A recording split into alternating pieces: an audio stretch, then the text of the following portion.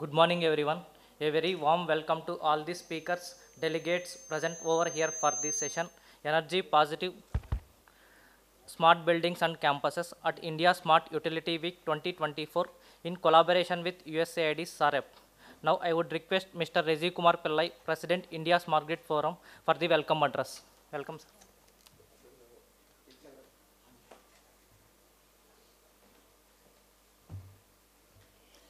Good morning and a very warm welcome to all the speakers and participants of this session, and really delighted to see Anand Kumar sir, who used to be Secretary MNRE, and we worked very closely those days, and also happy that somebody who worked in the power sector heading the real estate regulatory authority in Delhi, where so much of real estate development is happening. One of the main reason for this session, or the context of the session itself, is that half the electricity generated is consumed in buildings, and any efficiency which we can bring in buildings is going to lead to energy savings. And in the past, we never bothered about who uses how much electricity. We encourage people to consume more so that the utility get more money, provided they have surplus. So that era is changing. And some numbers which I hear globally is that today a building can be, even in a what you call tropical climate where 300 days you need air conditioning, a building can be built with today's materials and technology where power consumption can be in the range of 50 to 60 kilowatt hour per year per meter square. But average buildings built in India are all 200 plus. So how can we do? We have several codes, building codes available, but nowhere we are saying that the energy consumption should be less than 100. We should at least start with 100. We will not approve buildings if your annual energy consumption is more than 100 kilowatt hour per square meter per year. Some standard like that we should set, which nobody is talking about it. And number two, the other side, other room, we just started parallelly running another one on district cooling systems. So we are convinced that district cooling systems is the future, because today only 10% of the households have access to cooling, I mean a room air conditioner which they have. And suppose 50% households have air conditioning, our peak demand of 230 gigawatt will become double. It's going to be the biggest thing. And I was just at the other opening of that session, I was telling in 1981 when I came to Delhi, the temperature in Delhi was 42 degrees centigrade. It was unbearable because I came from Kerala. Kerala, it was 32, 33 degree. And that 42 degree now has gone to close to 50. In 2022 summer, highest temperature in Delhi was 49.3 degree. By end of the decade, it will be more than 50, well above 50, which will be very difficult for people to commute during the day, sleep during the night. Those who are in Delhi, who in the old days in 90s and 80s and all that, you remember before Delhi electricity distribution was privatized. Most of the days, even if you have a cooler, it will not work because there is no electricity. So and sleep deprived day follows. Now with the low income category people without access to cooling is becoming sleep deprived. They are the people who are driving us. They are the people who are doing most of the work around in buildings, in the road, everywhere. So as a society, we have a moral obligation to give cooling to them for at least sleeping 6-7 hours a night. How can it be done? We cannot create new buildings and give it to them, but we can with district cooling systems where cooling is given as a service against a monthly fee, like electricity, water, gas, etc. These are all against a monthly fee you are giving. So we could, today there is a subsidy for electricity for poor people. So the same way in DCS, we may be able to come out with regulation. The low income communities will be given cooling as a service against a subsidized fee, monthly fee. So we happen to visit sometime in 2019 the DCS which is built in Gift City in Gujarat. Gift City was the first DCS, functional modern DCS in the country. we have seen that the electricity consumption there is almost 1/3 of what could have been if each of the building had their own centralized air conditioning system. This has been able to bring electricity consumption. So we applied the same metrics to Aerocity and calculated, and Aerocity today consumes something like 230 to 40 megawatt of electricity, and 60-70% of it goes in cooling. And had there been one single DCS, it could have been 50-60 megawatt, and the entire electricity distribution grid of Aerocity would have been 1/3 of its sizing. And, and the biggest attraction for it, why we when visited the Gift City DCS and several other DCS thereafter in Middle East and other places, is because DCS is built with thermal energy storage. When there is surplus electricity in the night or during the day, surplus electricity, you make chilled water. At the one in Gift City is 4 degrees centigrade, they make chilled water and store it in an insulated tank. And evening peak hour, the buildings, the centralized chiller plant is shut, but the chilled water which is in the insulated tank is supplied to the buildings for cooling.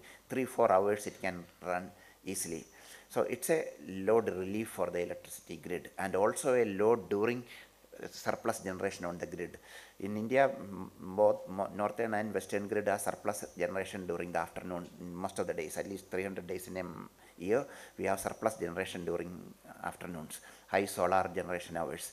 So with clean energy, actually, you can give cooling. Surplus solar energy on the grid can be given at concessional rate to DCS systems, which can generate chilled water and give a load relief to the distribution grid in the evening. That brings in flexibility. Similarly, the electric vehicles which have taken off in a big way, we had written another white, so on the DCS part in 2020, we had written a white paper saying that this is the need of the hour, one, for providing cooling, and number two, giving flexibility for the electricity distribution grid. And we worked with the Bureau of Energy Efficiency, so who was in charge of India Cooling Action Plan. The original document version 1 of Cooling Action Plan didn't have DCS in it. So after we have our white paper and our couple of rounds of meeting, they revised that, and DCS is a central piece of today India Cooling Action Plan. And they also appointed a committee to prepare guidelines for DCS. That's a very fine document which was released at Clean Energy Ministerial last year. It's a very detailed guidelines which we got it prepared, and they were helped by GIC and AEEE. So they prepared that. It's a very good document, and there was a wider committee which reviewed it and given recommendations. So now there has to be a regulation that any new buildings or big complexes, you can say multi-storied building or a big campuses where our electricity consumption is in megawatt, instead of going for centralized air conditioning, it should be a shade between different buildings. And these guidelines cover both greenfield projects as well as brownfield projects. Today there are about, in last 4 years, we have made so much of progress. There are 50 to 70 buildings are under, or campuses are under construction with DCS. Unfortunately, couldn't do it for the new parliament and Central Vista project. We had returned to them in 2020, but by the time our letter reached there, the design was final, and they have already gone ahead with having centralized air conditioning in each of them. But the main question comes about the regulation. Who is going to set the regulations and who is going to set the tariff? And if you make it mandatory, and who is going to regulate that sector is one of the main question mark today. So our recommendation is that till such time, you take the case of electricity, you have a separate regulatory commission in every state, but you take the case of PNGRB, just one regulator for the entire country, and we are doing city gas distribution today. Almost 70% of the country licenses have been issued. We can have one regulator for DCS, for a cooling regulator for the country, or till such time that is not there, we can, the agency which is maximum impacted by air conditioning load is electricity distribution companies. So that responsibility can be assumed by state electricity regulatory commissions. We have to bring in regulations to do that. And this is on the DCS side. On the other side, electrical load for the EV charging is also increasing. Maybe it's not going to be major issue from the energy perspective, but from the power perspective, peak load perspective, it's going to be a major load during peak hours. So we have been, and there are technologies in many places, but again, regulations lacking. We can do vehicle to grid technology where morning you come to office, your car is going to be idle. In fact, most of the cars are 22 hours it's idle. 22 hours it's sitting some real estate where you pay parking charge, or you already paid big money for buying that area where a car is kept. 2 hours only most of your cars run. So this is a huge, when those vehicles are going to become electric, the battery capacity of that millions of vehicles, that's the best way where electricity can be stored and called back for supporting the grid. So the V2G, the vehicle to grid technology, which has been widely tested in many places, are basically DC V2G, because you have to send a signal to the car to charge or discharge. That communication is there only in DC charging. AC charging is a dumb charging, used to be. But there are places where AC charging is also being done. We are convinced, we studied this for the last 4 or 5 years, and we are convinced that AC V2G is the one which is good for us. And we just started a project last month with technical collaboration with the University of Delaware, and we will be doing 4 vehicles. Madam, you approved our loan, but our SAREP grant 2 years ago, but the project didn't come because MOP said it is very futuristic. So it didn't happen that time, but we got another small grant from Shakti Foundation and we started. So in Delhi, we'll have 3 vehicles in each of the 3 private discoms, BYPL, BRPL, and TPDDL.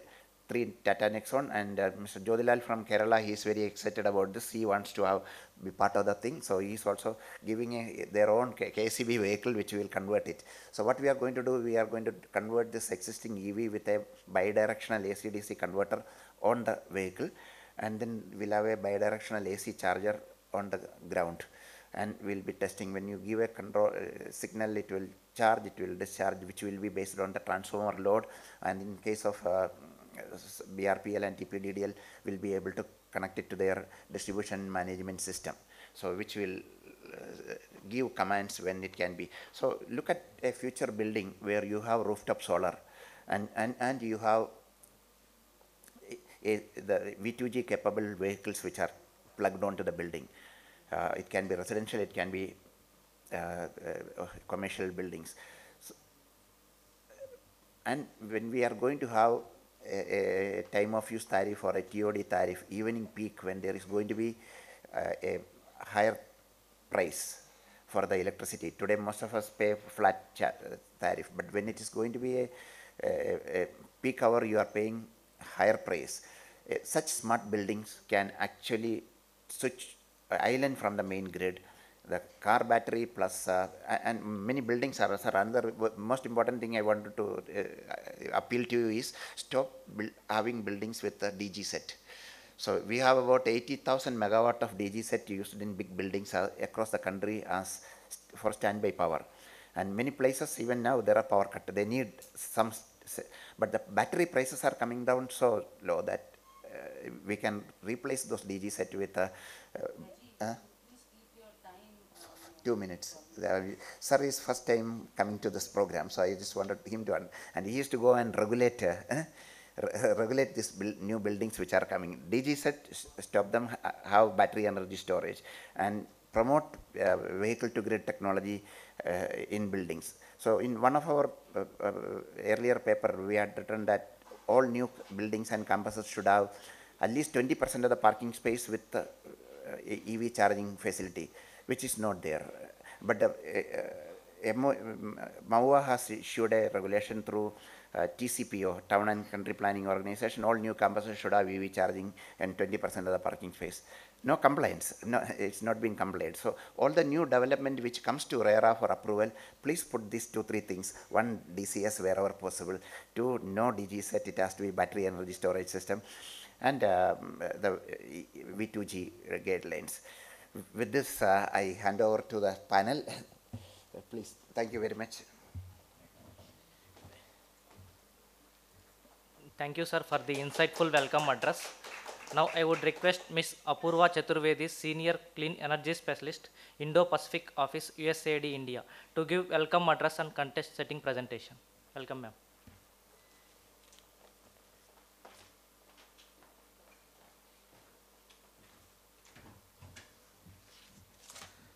Thank you to ISGF for organizing this every year.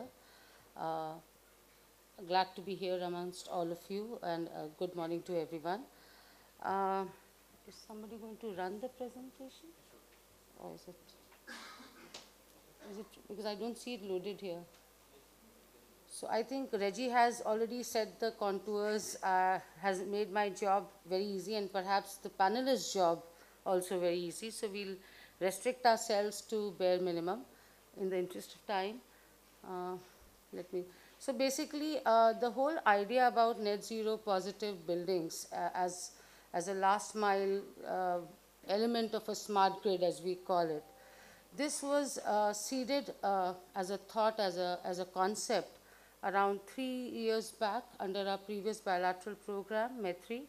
And the whole idea was, traditionally USAID has a long history of working in the green building sector, brought out the concept of green building for the first time with the CII Green Building Council set up in Hyderabad, their building, and then supporting the establishment of IGBC and so on and so forth. So from the green buildings to the building code, energy conservation building code, to large-scale projects on energy efficiency through ESL, and then now working with Indian Railways, NTPC, ESL, and lot many. We have tried to bring in new concepts in the building sector, in the building efficiency sector. So that's where the genesis of energy positive as the next step, connecting it to the grid, really evolved around 3 to 4 years back, and that's where we are building on, and that's why this session. Most of you are already aware of India's net zero commitments. Won't go into too much, but what is relevant for this particular session is India's net zero commitment 2070, which the Prime Minister himself has committed to as a country. Also increased our targets for emission intensity reduction by 45% by 2030. India is well on its way, and that's why the targets were revised and enhanced. These two particularly are very relevant from the topic today that we have in hand, but also that 50% of our total capacity would come through clean energy, or rather renewables. That's another important commitment that India has. The way we have approached this whole building sector from a net zero perspective is, when we say net zero, different people and different organizations have different definitions of net zero. I remember in 2013, when we did the first international conference on net zero buildings, the concept or the word of net zero was unheard of in India. We did that in collaboration with Bureau of Energy Efficiency at that time. What it did was to establish a definition for net zero for India, because it means differently for different countries.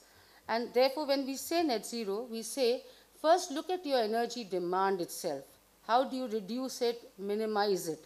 And this you could do through various measures, both on the policy regulatory side, with building codes, energy conservation building codes, certification programs. So that's your policy regulatory drivers, but at the same time, incorporating it in the buildings through either the existing building, through retrofit design, or retrofit appliances, or looking at from a generation perspective. Once your energy demand has been minimized, then from your generation perspective, generate through renewable means, whether it's off-site, on-site, but on an annual basis. Net zero would mean whatever the building has consumed is equal to the building's demand generated. But the third and the second element that we have listed here is, once that net zero status has been achieved, how do you make a building responsive to the grid? How do you connect it to the grid? And that's where the grid interactivity element comes in. I don't want to go through what all USAID has done in this sector. Maybe in the next slide we'll cover it. But we have been targeting all these three approaches to net zero, positive buildings, grid connected buildings as a whole concept. So let's look at the reduction of the energy use per se. As I said, the first is that you should have the right policy regulatory drivers for efficient construction in the country. That is something we are very proud to associate with Bureau of Energy Efficiency on that, in supporting them to develop the first energy conservation building code in 2007 and then updating it in 2017, which was actually quite an advanced code in the sense that many countries, actually even IEA, recognized as one of the most progressive code. It set the standards for the future directions as well. So in that you had the minimal compliance, you had the next level of super efficient buildings, and then the near zero buildings as the third, super ECBC, what we call that. So that gave a signal to the market that even if the government doesn't make it mandatory, construction is 50 years, it's logged. So that's where the industry can move forward to. And then the other thing that we worked on was the net zero energy building certification with IGBC. In terms of retrofits of the existing buildings, we have ESL senior representative here, where we are very proud of our partnership with ESL that spans more than a decade. And some of the real tangible we did on ground was this challenge of building retrofits, which was given to us by Government of India. I would say us means ESL, and we supported them. And the first 11,000 buildings, public buildings, were retrofit in a very short time frame of 6 to 7 months through USAID's program. And kudos to ESL for taking this large scale, and it continues till today. So this vertical of ESL continues to expand. The other new concept that we brought when the whole country and the world was under a lockdown stage in COVID, people confined to homes in curfews, we kind of brought this idea of how do we connect air conditioning with indoor air quality. That was the need of the hour at that time. When people will return to offices, they will have to face this issue. So that's where we brought the concept of healthy and energy efficient buildings, and not just brought the concept, we took it to ESL. They, as usual, were pioneer in picking up new concepts. They ran with it, and that's how we did the first couple of pilots on retrofitting of air conditioning to improve indoor air quality for safety and efficiency. And this was launched by the Honorable Minister for Power. And the first pilot was done in his room within the Ministry of Power, in Ministry of Home Affairs, and within ESL's premises, led to almost 98% improvement in the indoor air quality, still ongoing. The second thing that we, part of, again, the whole net zero movement, I would say, in the building sector was cooling. That's the area from where the major demand for energy comes in. We worked again both with ESL and also saw how sustainable public procurement becomes a part of the government's procurement itself through GEMS, Government E-Marketplace. So we brought the first tranche of first, I would say even the jargon used for efficient ACs, which are 30% more efficient than the existing 5-star label, the super efficient AC category. And we did that with ESL. We raised the bar of efficiency standard in those tender documents, which we supported, along with the rollout strategy. And that's how it kind of triggered the market to bring in more efficient products in the super efficient category in the AC manufacturing industry. What we also did was, with the GEMS, introduce the category of green energy efficient air conditioners within GEMS procurement system, so that the public agencies in India start procuring. And we saw that within first 6 months of introducing the super efficient green air conditioners on the GEMS platform, the sales of actually bent towards green air conditioners, and more than 12,000 units were sold in, I think, the first 3-4 months. My team is here to correct me, and that really continues to escalate even as we speak. The third thing was we continue to work with ESL on building more stringent efficiency specifications within the tenders. Even as I speak, Abhishek is here, who is heading this whole appliance business operations within ESL. And I don't know whether it's procurement sensitive, but the tender is about to close for the next tranche of super efficient ACs today, tomorrow, or maybe this end of this week. So hopefully that will again. And we are now moving to a national chillers program with ESL again. But fourth and very relevant from today's discussion is the super efficient smart ACs. So not just efficiency standard, but also making them smart from the aspect of demand response programs in future. That would be a next area we would be working in. Just to give you a couple of examples of net zero, campuses that exist in India, we are very proud of our association with Nalanda University. We have a senior representation from Nalanda whom you'll hear about in the next session. Net Zero Energy Campus, again, if I'm right, 445 acres, huge campus, Nalanda, and they were building their new university, and this is around in, I think, 2012, if I remember correctly. That's when we associated with them, set the vision of building from a usual building to a net zero campus, not from energy, but water and waste as well. And Nalanda went on to do that. We still support them from a technical standpoint of view. What it did was that first it reduced its energy, not just through appliances, but basically the passive design and the whole embodied material that they use. That is the first step in actually making it net zero, and they did that. And then the second was then this integrated low energy alternatives like DVAP system or thermal storage. And the third was generating their power partially from renewables, which were on-site solar PV and biogas generated with the biomass that was available locally. So Nalanda stressed on the importance of availably indigenous, locally sourced materials. So it's a classic case of a huge campus which is already existing, about to be inaugurated. Manoj is here and he can tell you that. The next story I really want to speak about is Indian Railways. Again, one of the major power consumers in the country, with already a net zero emission target by 2030, which was much earlier than when the country committed to net zero 2070. And again, very proud of our association. We have a MOU with Indian Railways, USAID has that, which was part of both the government's leadership joint statement as well, and we work with them on all three aspects of net zero, energy efficiency. So we prepared a comprehensive energy efficiency policy with a time-bound action plan for the entire railway non-traction use. It's under implementation.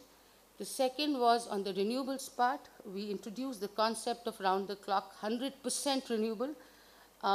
2 tenders have already been awarded, one of 900 megawatt, and yesterday another one of 750 megawatt was also awarded by Indian Railways with our support. So we are very proud of our association there. We've just initiated pilots in Baroda House, Northern Railway Zone, and also with the Railway Board on highly energy efficient cooling systems and solutions. The whole idea is to pilot new cooling solutions, and Railway, being a large scale adopter, could scale it up throughout their campuses or facilities. And fourth is on e-mobility also. We are supporting the implementation of e-mobility policy that Railway has, another aspect of net zero, I would say, and integrating all this through an online monitoring and control system that we are supporting Railways to develop. Next slide, please. Next slide. Okay.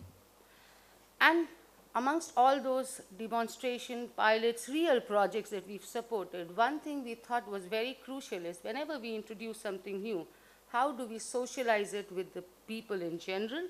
And that's where the Net Zero Energy Buildings portal that we set up way back in 2014, if I remember correctly, and it still is ongoing. It's a one-stop shop for all information, whether it's regarding to technologies that exist, the policies across the world on net zero, the regulations, the actual case studies, the demonstrations, the vendors that you need, the kind of materials that you need, all is there. There is also a Net Zero Alliance on that you could become members of. And so this is just, one of the things that we did in terms of promoting net zero as a concept, and it's being taken to South Asia as well because our program operates across South Asia.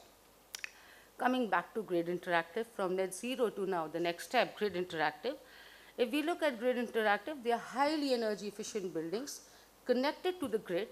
They meet the energy requirements through renewables, and there's a two-way communication between the building and the grid. That's the concept of the grid interactive net zero energy buildings. They have to be highly efficient. They have to be connected, smart in terms of their sensors or controls or analytics, flexible and respond to the consumer needs and the utility needs, and flexible. So they should have the ability to optimize their building operations as per the consumer need and as per the kind of distributed energy resources that are available to them. So that is another thing that we have done with National Smart Grid Mission. We have the pleasure of having the Director of National Smart Grid Mission here who will talk about this. This is the concept that we seeded a couple of years back. I'm very proud to say it has become mainstream as part of Ministry of Power's Smart Grid 2030 roadmap now. It has also become part of a very, very recent, just last week's, I won't say it's even announced, but smart distribution cities as a concept under the flagship distribution reform scheme of Ministry of Power. The flexible buildings, net zero buildings are part of that with actual sanctions from the Ministry of Power. So we moved the needle from a concept to a roadmap to an actual budgetary allocation by the Power Ministry. And that's where I think we take a lot of pride in our association with the Government of India. This is just a snapshot of that. And with NSGM, what we also did was, it was a new concept. We started this whole Zero in Dialogues series of that on technology, policy, regulations, behavior change. This we will restart again. This was done in around 2018, 19, or 20 rather. I'm forgetting my dates. But we are restarting and we would encourage your participation in that. And that led to the development of the white paper on a grid interactive net zero energy buildings from an Indian perspective. It's available on our website. And along with this, not just the promotion through Zero in Dialogues or mainstreaming it within Ministry of Power. Atulji, you missed the part where I mentioned you and your work. Was also actually, they say, seeing is believing. So we worked on the first grid interactive net zero energy building of TS Redco in Hyderabad. It's under, so we worked on the RFP for bringing in the grid interactive features as part of the design of it, and we continue to support them in construction of this building, even as we speak. So it's under construction. The other recent work that we are doing is on the building grid integration metrics for utilities with these two utilities. The whole idea is to develop, deliver, and then disseminate India-specific grid optimal metrics to facilitate building grid optimization. And this is what a kind of a current work that we are doing. So this basically, what we would do is we will identify the behind-the-meter time-oriented energy efficiency and demand flexibility strategies in the major building typologies and the grid context. So this is the ongoing work of USAID with these two utilities. And third approach, as we said, integrate and increase renewables. Again, an area of work where we have done a lot of work, we still continue to do through SAREP. And like, for example, in railway buildings, for distributed solar installation, we supported the procurement. Also, with MNRE, we work very closely on solar rooftop, renewables, and also through policy and regulatory support, both to MNRE and at the state level as well. So this is where I would like to end, but we have a lot of expert panelists on the panel and really look forward to the deliberations today. Thank you.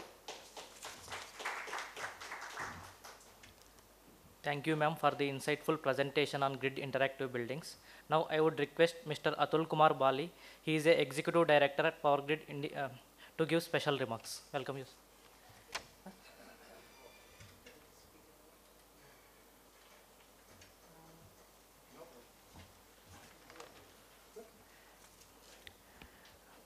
Now, I would request Mr. Anand Kumar, Chairperson, Delhi Real Estate Regulatory Authority Limited.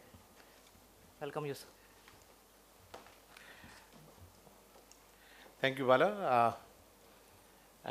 Sorry for jumping the queue, and because I have another important meeting to attend, so I have to be there in time. I think this particular session and this debate on use of, on making net zero energy usage is very important and very relevant. And I congratulate Mr. Reji Pillai and India Smart Grid Forum for organizing this.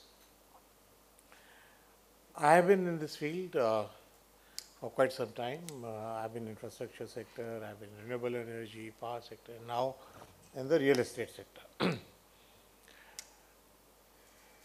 Now, first thing is that are we creating awareness about the need of net zero? Are we making this as a public debate? No. We are still limiting net zero discussion within certain sessions, conferences, etc. We have to make people aware that it is not only important to produce energy, but it is always also important to conserve energy. And if we conserve energy, then the emissions would definitely come down and we would be able to achieve our target of 2030 of reducing our emissions of GDP by around 45%. So the stress should be on conservation rather than production. Now this is about the awareness that we have to make it a mass movement. And this is where agencies like India Smart Grid Forum becomes important. When we were building this, our new building for Ministry of New and Renewable Energy, we called the architect and we said that we have to set an example.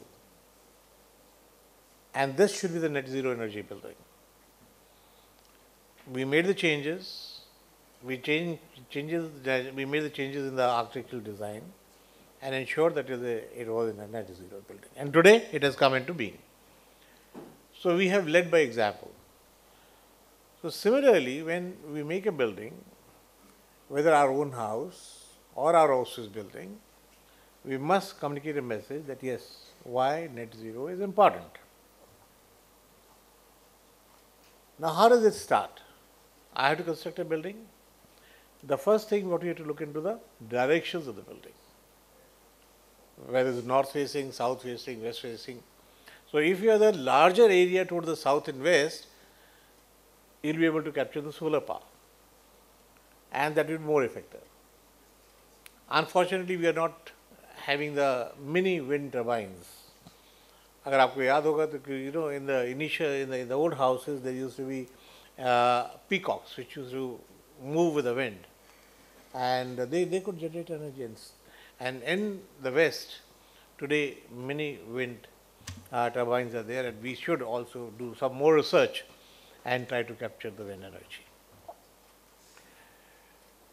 So this is regarding that how do we capture the renewable energy for the benefit of the building. So that is the direction is the first thing.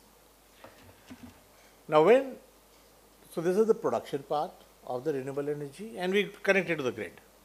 So whenever production is there, you can have, you can do the banking of energy. You can put the additional power generated into the grid, and then whenever you require it, you can draw it back.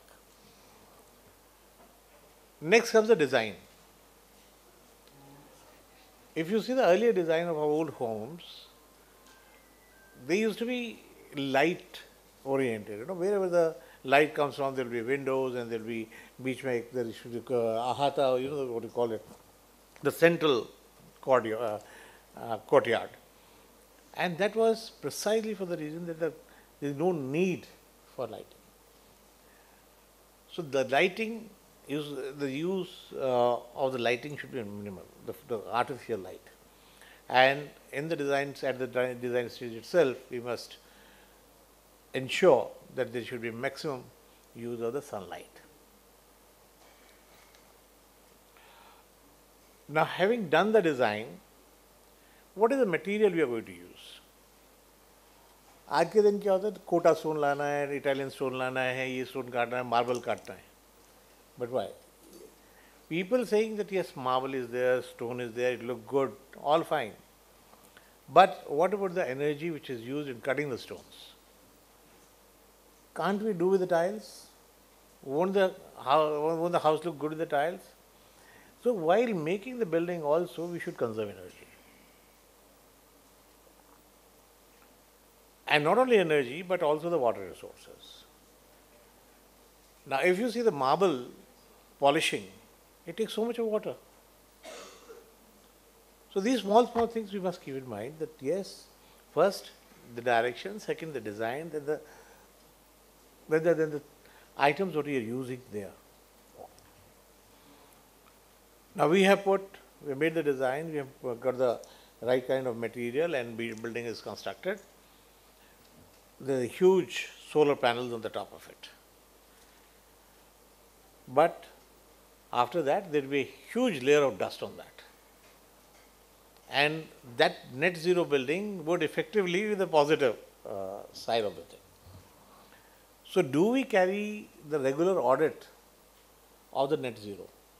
So we must also keep on carrying the net audit of the net zero energy efficient buildings.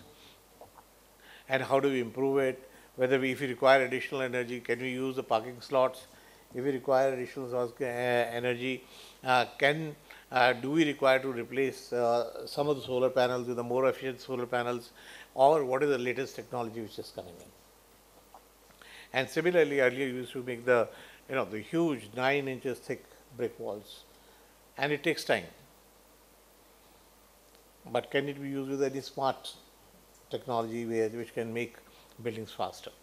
So we all have to sit and codify this. And once we codify these measures, then we must make all stakeholders aware of this.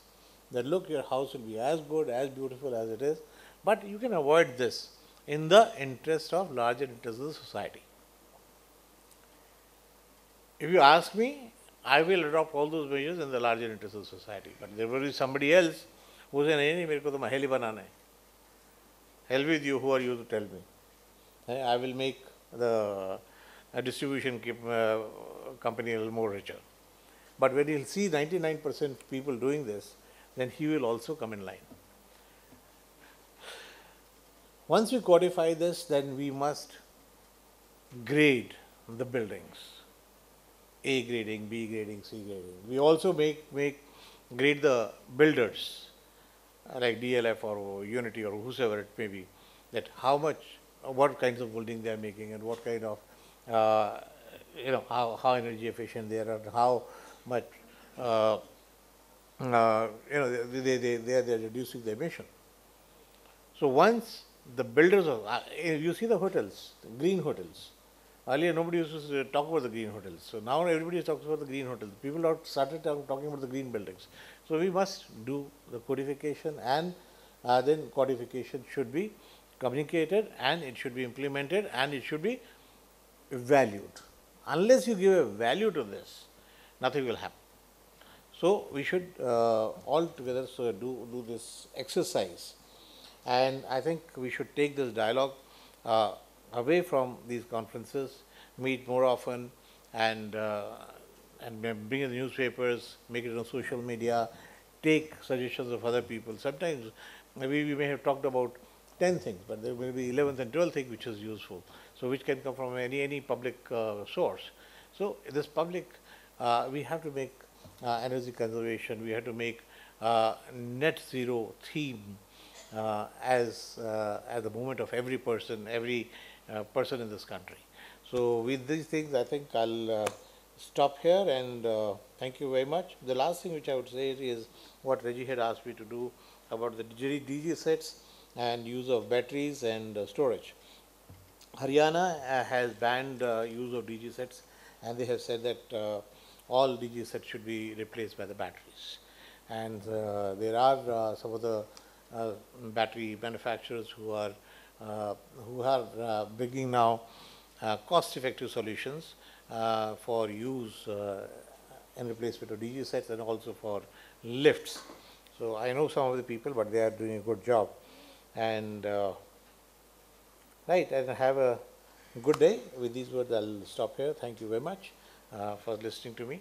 I just put some stray thoughts together, and we would welcome your suggestions as Real Estate Regulatory Authority and in codification of measures which can, principles and measures which we communicate to the builders for making the green buildings. Thank you. Thank you, sir. Thank you for your insightful thoughts. Now I would request Mr. Atul Kumar Bali to hand over the token of appreciation to Anand Kumar. Sir, 1 minute.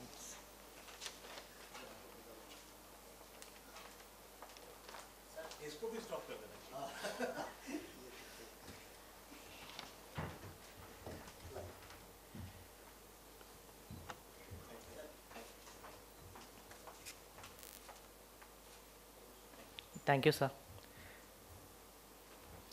Now I would request Mr. Atul Kumar Bali to give special remarks. Welcome, sir. Dhanyavad Balaji, Namaskar. And I think it's the right time. And as where Mr. Anand Kumar left, I would just mention, one is basically a greenfield project and one is the existing project. That we have to just make a change in that, because he was mentioning Haryana. I am from Gurgaon, and incidentally I am a general secretary of a society also, a large society. And they have given a regulation of changing existing DG set to the CNG DG sets and all that. And even though there is no pipeline of SCG gas and all that, then they given a timeline. I remember it was 30th September. And that was the entire burden to the group housing societies and all that. And there were so many emergency loads going through of the lifts altogether in the DG set. Changing altogether, that will be a very huge economical burden, not only economical burden, technological burden also to engage altogether. Of course, we have to look forward. It has to be a mix of that. If it's a greenfield, that's a very good idea.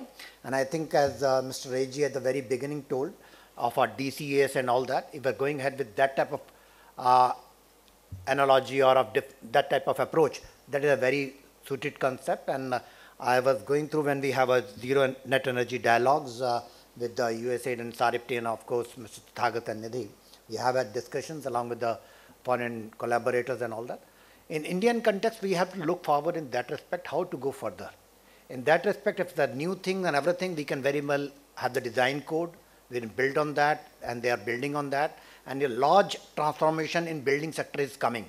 There we can very well take steps. Haryana has gone ahead with that. They have said this particular acreage of, let's say campuses, if the building, they have to mandatory have to have the rooftop solar and everything. And similarly, in other aspects, we can issue guidelines that will be easy to adhere with. But with the existing one, we have to slowly shift over, change over slowly, as we have done with the, let's say the LPG, we have given the HPG and SCG gas and all that. That besides the point, ultimately is the concept. Concept one is the technology, another thing is how to imbibe that slowly and gradually so that it can usher in a very good environment later on.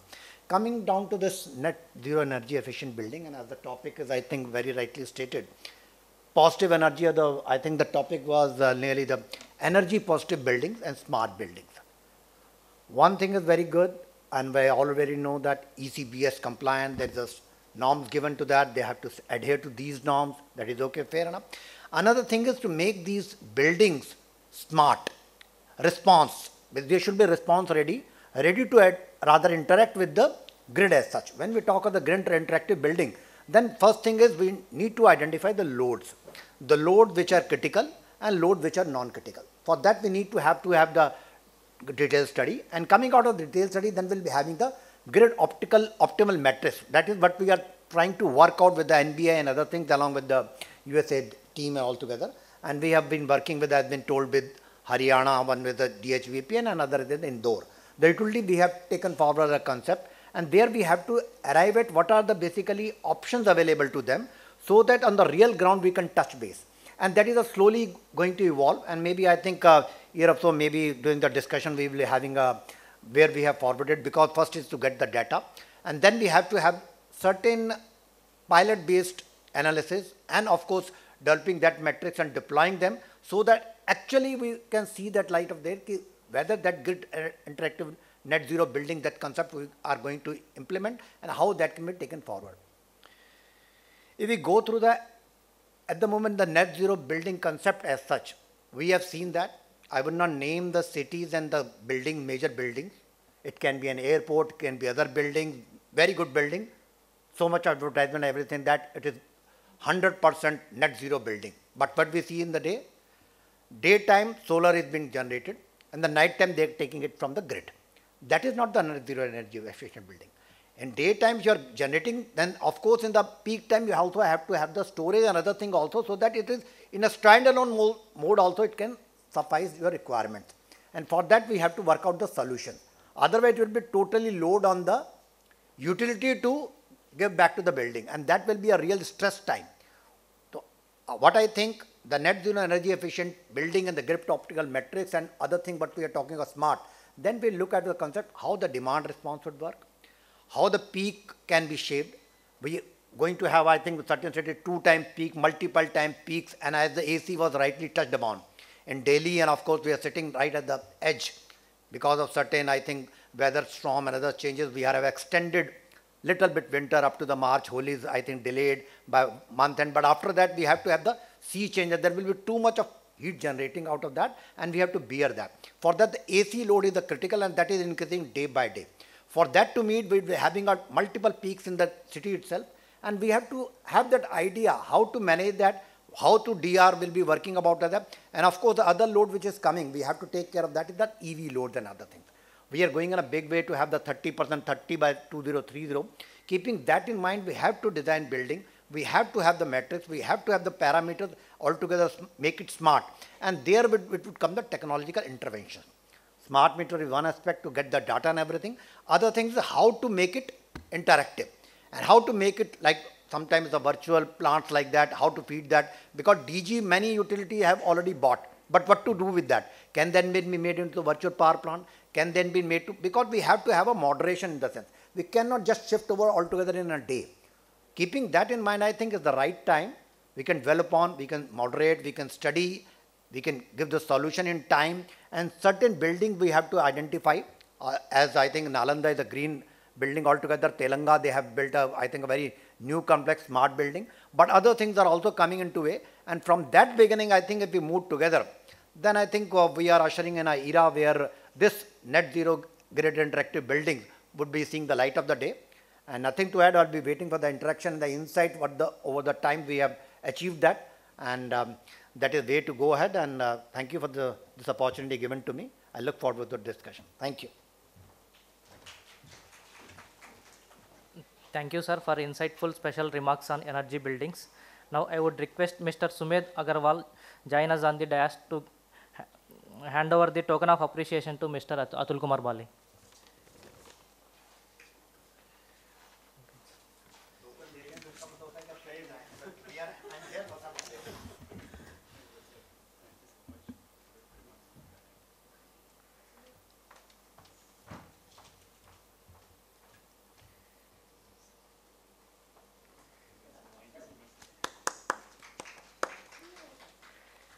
Thank you, sir.